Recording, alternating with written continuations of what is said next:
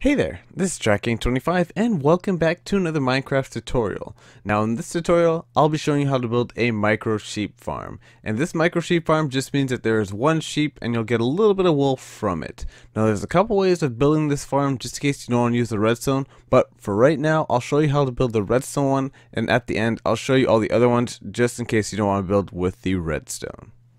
How this farm works, it is very simple. Right under the sheep there, you'll notice that there's a block of grass right over there, and then when the sheep happens to eat the grass, a observer will detect it and it'll send a signal all the way around, pushing pistons about, just to make sure that another piece of grass ends up in that same spot, so the sheep always has a bit of grass to eat. Now, this can actually work without the redstone. You can just put that block of grass right there, and then the sheep will just eat it, and then once more grass forms up, he'll eat more grass. But just in case you want this redstone mechanism right over here, I'll show you how to build this tutorial right now. The first thing we're going to start off with is the collection area. So if you want to build this at ground level, what you have to do is just punch out 2 blocks going downward like that, place a chest down, and then punch out the blocks behind it just like that. So there's 2 rows over here.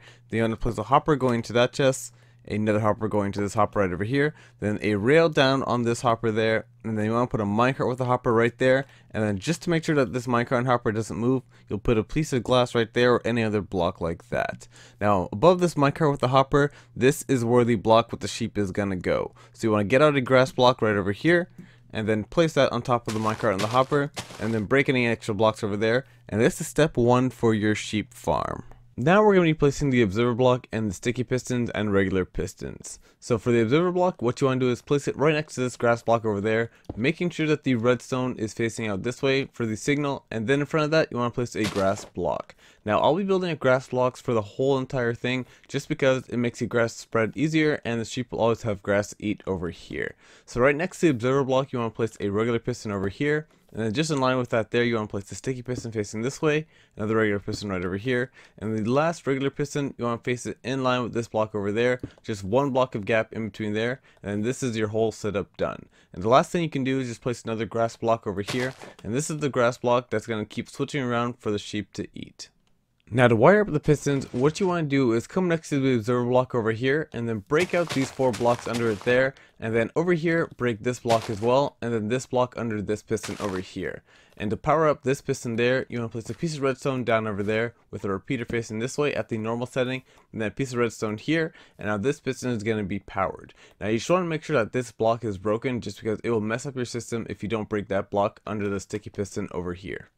And wiring up the rest of the pistons, it is very simple over there. Next to this piston over here, you just want to place a block there, then a block on top of it like that, break the block under it, and then place a whole bunch of blocks going around just like this, making sure that these blocks are going on top of this piston over here, another block down over there next to that piston, and that's about it. Now the rest of them just have to be filled up with redstone, so a redstone on this block where the observer is facing into, all the way to get over here, down over there, then over here what you want to do is place another repeater at the normal tick setting.